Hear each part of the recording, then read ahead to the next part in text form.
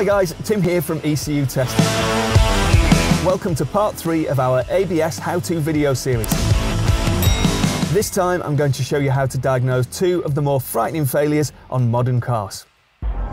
Brakes not releasing, or the vehicle swerving under braking effort.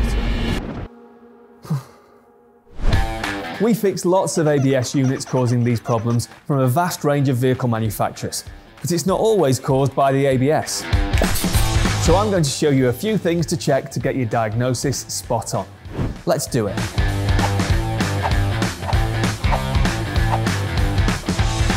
There are 2 scenarios we should consider that will cause either brakes locking on or the vehicle swerving while braking. 1. There is no fluid reaching one or more of the brake calipers. This will cause the vehicle to pull to one side on braking effort. 2. Fluid reaches the caliper, but it cannot be released. This will cause brake binding. So, where do we start?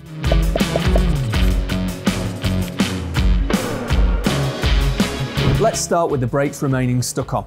As you can see, the wheel is very hard to turn, which is a common sign of brakes binding, and there are 2 possible causes for this. 1. The brake system had a build-up of pressure which cannot be released, and 2. The caliper function has failed. So, the first thing to check for is a build-up of pressure in the brake system. To do this, remove the wheel and crack open the bleed nipple to release any positive pressure build-up in the brake system. If the caliper releases, then you potentially have a fault with the ABS system and you should send it off to us for a full inspection and rebuild.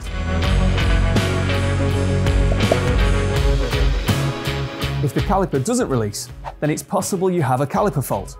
Common causes include the pistons seizing in the housing or the slider rails becoming restricted due to a build-up of corrosion. These can be repaired simply by removing the corrosion and greasing the slider rails. But if the piston has seized, then this may need to be professionally rebuilt by a brake caliper specialist. So, the best way to identify the failing caliper is to think about direction. If the vehicle is swerving to the right, we need to be checking the left-hand wheels, as the fault always lies at the opposite side to the direction of the swerve. Check this by again removing the wheel, locating the bleed nipple and cracking it open. This time, pump the brake. You should find that there is little or no fluid reaching the caliper. Lock the bleed nipple off, and now let's check the flow of brake fluid at the ABS unit. Firstly, find the correct brake line for the affected wheel. These are often engraved on the ABS block housing, as shown on screen now. Next, remove the brake union from the ABS port. Pump the brake pedal again, and if fluid is present at the ABS port, then this could indicate you have a failed brake line. However, if a little or no fluid is present at the ABS port, then you have a failed ABS, and you need to send it to us for a rebuild. Head over to our website for full information.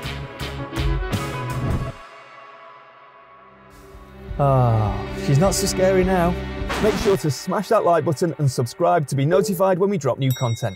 Take care, guys.